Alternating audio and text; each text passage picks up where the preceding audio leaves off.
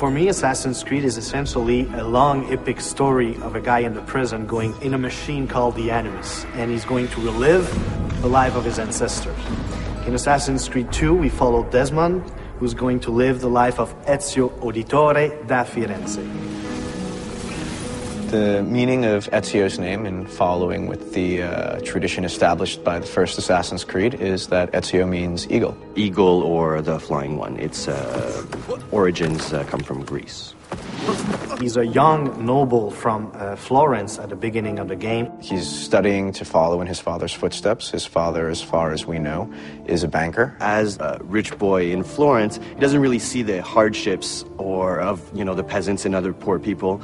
And it doesn't really affect him either. He's more of a carefree guy. He does what he has to do. He's got lots of money. He's got lots of friends. And in regards to the women, he's very charming. He always says the right thing, the right thing to surprise them, to stand out of the crowd. And that's why they have a really hard time resisting to his charms.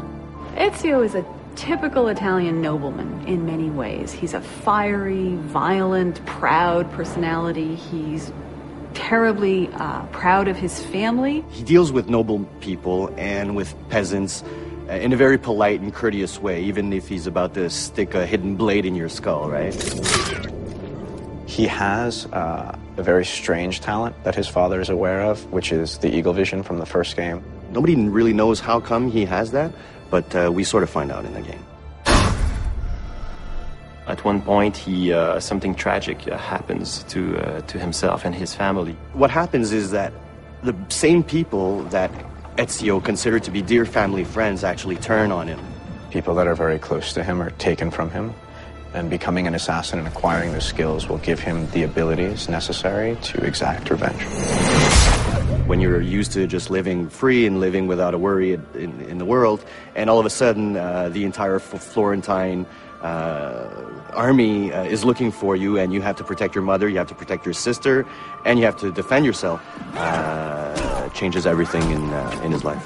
So going from this life of la dolce vita, in Italy, it will have to become this guy who needs to kill in order to survive. We see Ezio progressing very much so throughout the game, physically as well as emotionally and in his personality.